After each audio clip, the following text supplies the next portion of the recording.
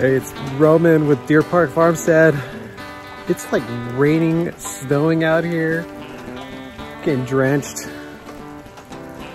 Anyways, I'm gonna tell you about some projects I want to get done during the 2020 season here. So I'm gonna go over some of the projects I want to take care of here on the farmstead. Some things that we've been neglecting and need to get done. Okay, one of the projects I want to do is that we have a container over here, and what I want to do is I'm going to put a lean-to up against it. It's a roof to cover over my tractor, and also it's going to be able to have our we're going to start getting larger 1-ton bags of feed for the chickens and birds. So we want to have that under this structure. And also all the wood, we're going to take it out of the woodshed and we're going to do, which is number 2 project. Okay, I'm in the brooder shed, woodshed here. I'm going to clean this thing out, get it ready for another brooder. We're going to have 2 brooders. So we're going to have a small chick brooder, and then we're gonna use a second one to put the birds in, and then from there, then they're gonna go with the regular flock.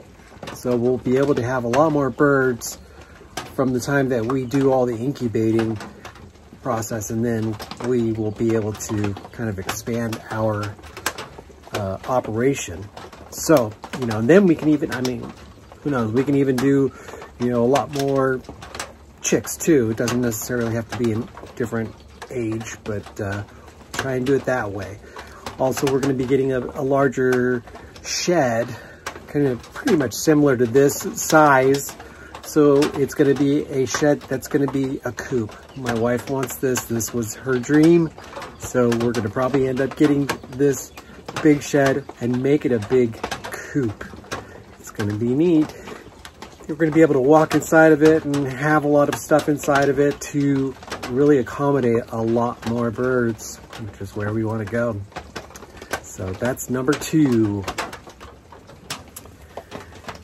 And the last of the 3 projects that I want to be able to take care of this 2020 season is a water reserve tank.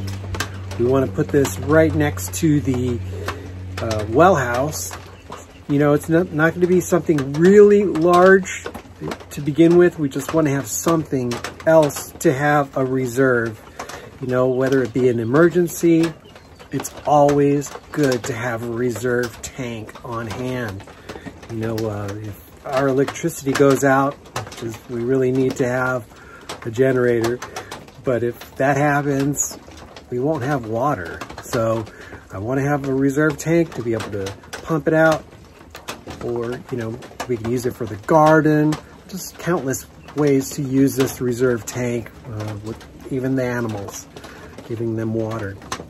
So those are 3 goals that we have, project goals that I have, and then we've got some more goals, so I'll do it on another episode. All right, so it should be pretty achievable. Hope you guys are doing well. Talk to you on the next one.